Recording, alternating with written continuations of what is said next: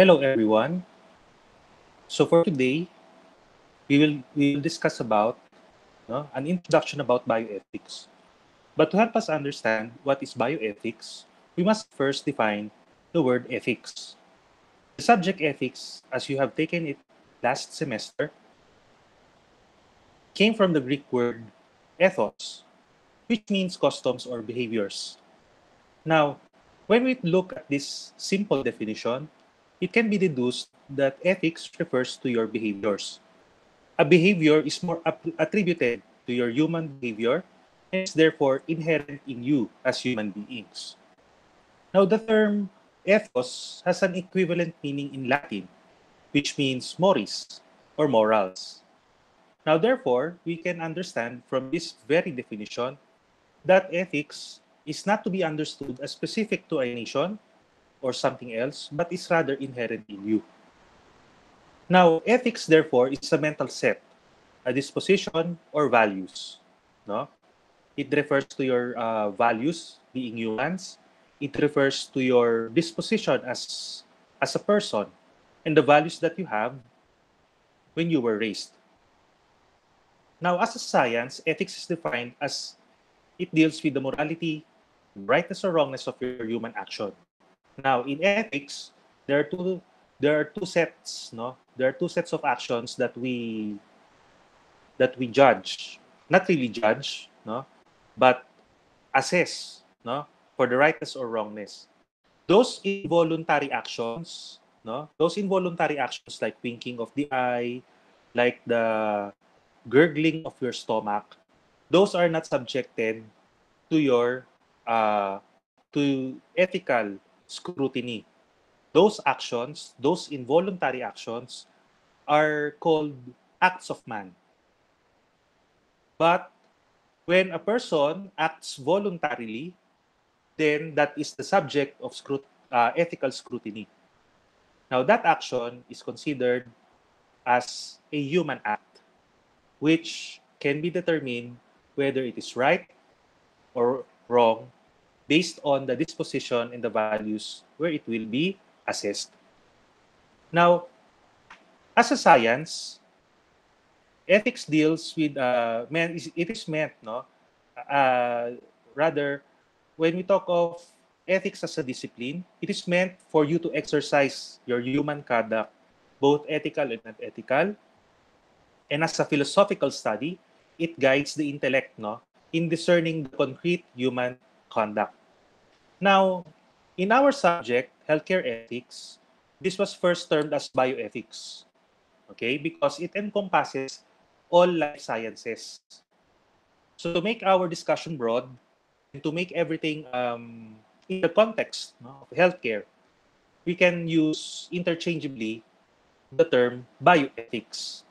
Now, ethics, when combined with the prefix bio, it becomes bioethics, meaning it is concerned, no, with all life sciences, with all procedures that concerns human beings or living things.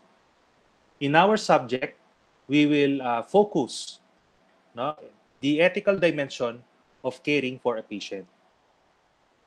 Now, bioethics is started mainly on medicine, but as the practice of medicine expands, no, into nursing, into other allied health sciences, it can be applied to it as well. Bioethics can be applied to it as well. Now, ethics and nursing is not something new. Indeed, both of them are responsible for the well-being of persons and that they are intrinsically connected. Now, though medicine concentrated or nursing concentrate more on the physiological and psychological well-being of your patient, no, it did not abstract or go away from the creative aspect and the social aspect of your patients. Good psychological or physiological function usually made it possible for a person to pursue the other goods of life which lead to human fulfillment. Now, bioethics is an applied ethics. No? It is an ethics of medical care, but not the same as medical ethics. When we say medical ethics kasi, it's the type of ethics wherein you are more concerned about the practice of the medical profession.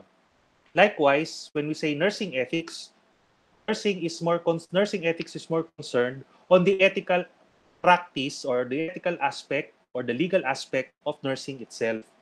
But when we say bioethics or healthcare ethics, it is a broader concept. It is a broader concept that encompasses life sciences and all the procedures that you give to your patients. Now, bioethics is not just mainly concerned with what is right medical procedure, the wrong medical procedure, but rather it also concerns with the investigation of practices and developments in the life sciences and biomedical fields. It involves ethical considerations when it comes to research, when it comes to new discoveries and new procedures. Now, all pertinent fields of study must be pulled together in an attempt to settle certain moral dilemmas. In bioethics, there will be always a mixture or a concoction of different practices to resolve ethical dilemmas.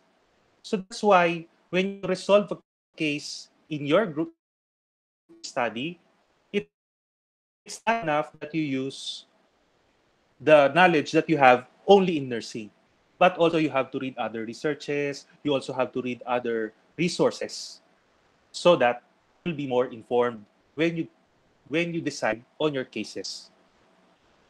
Now, bioethics is important mainly because it is important to conduct an appropriate and judicious healthcare procedure.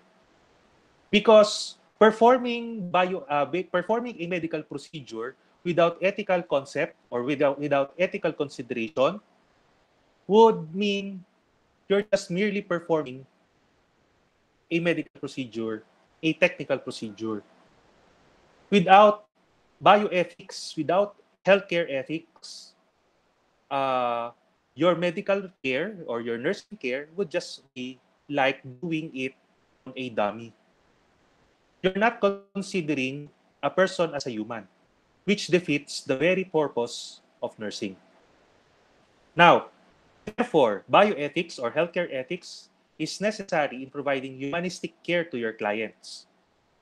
It is also necessary to grasp the ethical dimension of your nursing and medical procedures, and it is necessary because we want to protect, okay, the people that were entrusted to us. Without ethics, without healthcare ethics, we would be so careless to care for our patient. That's the irony of it. You care so carelessly because you do not have ethics, or you do not know, you do not value healthcare ethics. So let's have a review of some of the ethical schools of thought that we have discussed last semester. Do you still remember ethical relativism, which the ethical doctrine that claims that there are no universal or absolute moral truths? You judge or you base an action's rightness or wrongness based on someone's standard, based on the standard where the action occurred. Well, ethical relativism is good at some point because it does not impose mm, rigid standards to a particular situation. However, ethical relativism is dangerous because the value of universal truth, which is important in healthcare, because healthcare is multicultural, becomes obsolete. No? Ethical values, no, or ethical relativism rather, contradicts common beliefs and ordinary experiences in several ways.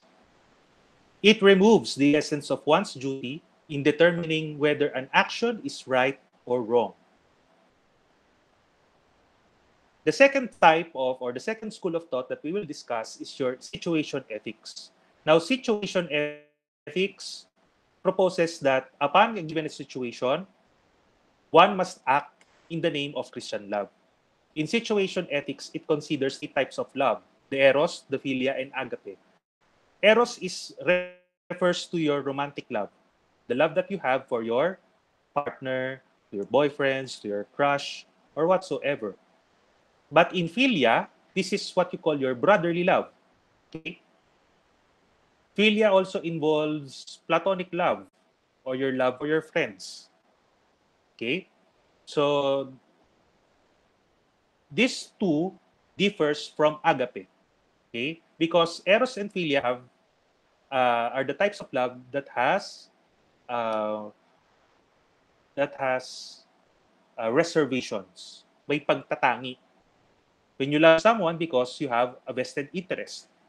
So in eros and philia, in eros, for example, you have reservations to love only your crush, your boyfriend, or the one who had romantic feelings. In philia, you also have reservations. You have reservations to love only your friends and those who you benefit from. But in Christian love, which is the agape, this is unconditional love, loving as Christ has loved us. So there are 6 propositions in this situation ethics. Number 1, love is intrinsically good. Number 2, the ultimate norm of decision or Christian decision is love. Number 3, love and justice are the same, for justice is love distributed. And love wills the neighbor's good, whether we like him or not. This is the agape aspect, no, of situation ethics. Fifth, only the end justifies the means, and the decisions ought to be made situationally, not prescriptively. Now, situation ethics makes moral decision more flexible and adaptable to varying situations. However, however, making moral decisions flexible encourages contextualism. Okay, and when you encourage contextualism, it may fall again in ethical relativism. Okay, next is what you call your pragmatism, which is attributed to Charles Peirce, William James, and some American philosophers like John Dewey. Now, according to pragmatism, what is right are those that are practical, can be worked, and beneficial. Now, if an idea can be made or can be transformed into action, that's the most practical and beneficial way, then it is good. Now, according also to pragmatism, truth can be obtained by experience. No? Truth can be obtained by experience. And when we get something out of it, then the values that we get from it are considered ethical values. Now, this is problematic. Well, number one, well, it sounds workable, no? Being practical sounds workable. Obtaining practical truth is better than having just an idea. Okay?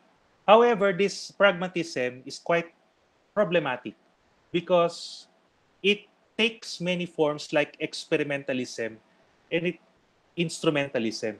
When we say experimentalism, we try to arrive to a truth by experiment. Alright? However, we cannot just arrive to a truth by merely experimenting on it because somehow, because somehow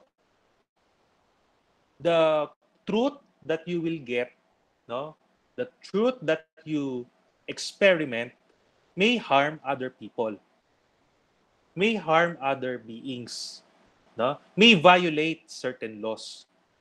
Experimentalism is not good, no, because it may use other people to achieve your goals.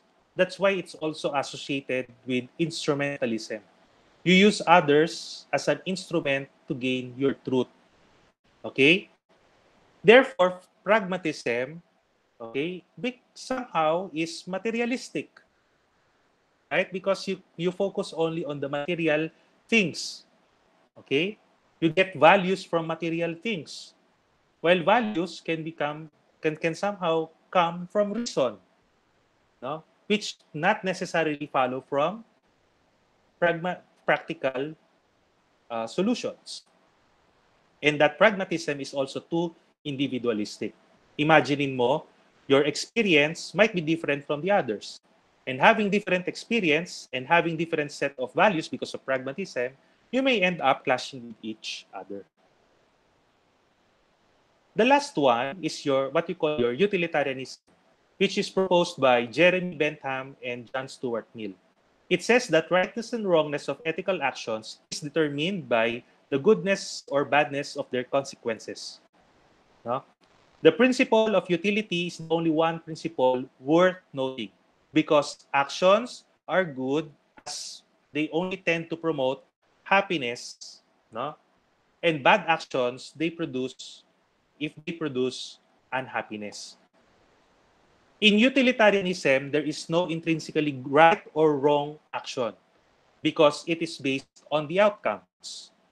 Now, the principle of greatest happiness, no, sometimes called the principle of proportionality, says that the best action is the one that has the greatest amount of happiness, no, that is beneficial to the greatest number of people. The more people that will benefit from a moral decision, the better. Okay? So I think that's the last of my slide. If you have any questions, I'll start a discussion board, no? A discussion board in our Facebook group. If you have any questions, you can type it there in the comment section, and I will answer as the best that I can. Now, you can access this video in my in my in my YouTube channel. No, if you want, you can subscribe, like, and download my materials, my yeah. So that's it. So thank you very much for watching and hope to see you again.